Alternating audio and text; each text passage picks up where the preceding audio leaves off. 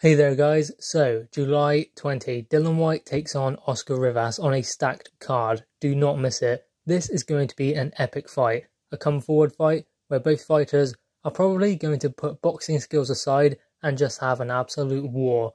So cancel all of your plans, you have my permission. Now, how is Dillian Whyte going to go about fighting Oscar Rivas? That's just the thing. He is going to fight him. He's most certainly not going to box him. He may box him in the early rounds, but it will turn into a war at some point because the both fighters are come forward fighters. They want to fight, and that's just how this fight will pan out. Now, I believe that Dillian Whyte is working on his explosiveness in training, and the one weapon that he has is his left hand. He has a huge left hand. We have seen that in the Parker fight and the Chisora fight. No one has ever knocked Derek Chisora out like that, not with one single punch. Yet Dillian Whyte managed it. So that means that he can knock Oscar Rivas out. But Oscar Rivas can also knock Dillian Whyte out. Dillian Whyte does have vulnerabilities, and Oscar Rivas can punch. You saw him take apart Bryant Jennings in the 12th round of their fight.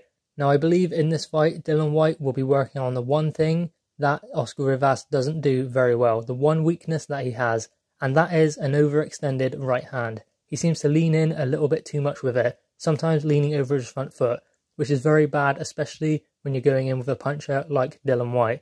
And what does Dillian Whyte have? A huge left hand. That is what I believe Dillian Whyte will be working on, trying to draw Oscar Rivas in, bring him onto that punch, just like he done to Derek Chisora. All it takes is for Oscar Rivas to lean in too much, overreach with that, and overcommit, and Dillian Whyte can counter him with that left hand. And if he lands it, especially when Oscar Rivas is coming in, then it's good night, because Oscar Rivas will not be able to stand up to that, just as Joseph Parker couldn't, although he recovered. But still, he couldn't stand up to that punch. It did drop him for the first time in his career, and it knocked out Derek Chisora with a single punch for the first time in his career. I know he was stopped by David Haye, but that was with a flurry of punches, not a single punch, and Dillian Whyte managed to end it with one punch. That just shows the amount of power that Dillian Whyte can generate from that shot. I think the great thing about this card is every single fight on the bill could go either way. They are genuine 50-50 fights. We have 3 heavyweight fights on the card. We have Derek Chisora, Dave Allen, David Price, and Dillian Whyte. Also, Lawrence Okolie is on the card, and you have Richard Riakporhe versus Chris Billam-Smith. So this fight is not going to be short of fireworks. Please drop your thoughts in the comments below, click the thumbs up, and subscribe if you are new. Thanks guys.